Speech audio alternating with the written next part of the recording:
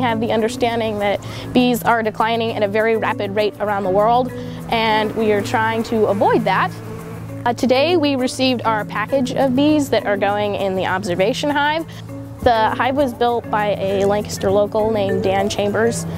He handmade the whole thing for us, and I believe it took him about 3 months. The hive is inside so that we can observe it as well as regulate temperature. So we have a access hole on the wall so the bees can go in and out, and it's conveniently located next to the pollinator garden. So basically we're just providing food and keeping a very close eye on everything to make sure everybody's running smoothly.